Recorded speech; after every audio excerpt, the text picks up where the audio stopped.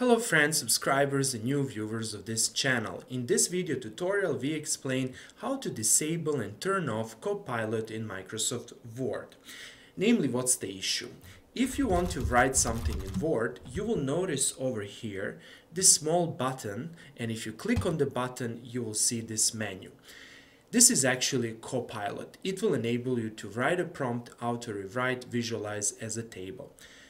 Some users, including myself, would like to disable Copilot such that they can freely write. So let's learn how to do that. Okay, click on File, then click over here on Options. And over here you should see this option Copilot, and you can simply disable it. Now, if you don't see this option, I will explain what to do. You will need to update your Microsoft Word. For the time being, let's disable this and let's see the effect. Now, let's try again. Doesn't appear. Excellent. Let's close it. Let's start again. And let's see what happens. Good, it's completely disabled. Excellent. Let's now explain what to do if you don't see the option to disable Copilot. Namely, we had to click File, then Options, and then over here Copilot and disable this. If you don't see this option, you need to update your Microsoft Word. How to do that? Well, click on File, click on Accounts, and then over here you can expand this option, Update Options. First of all, you can click here to view the updates.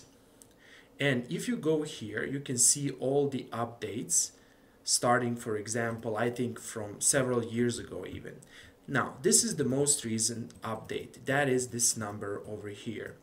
So what you need to do, you need to go here and check your current version. You can see over here, my version is exactly the version that's up to date. However, most likely, if you don't see the option to disable, your version is, for example, some smaller number.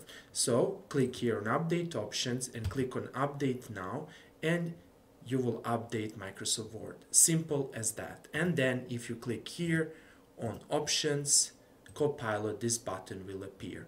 Okay, that's all for today, and thanks for watching, and see you in the next video tutorial.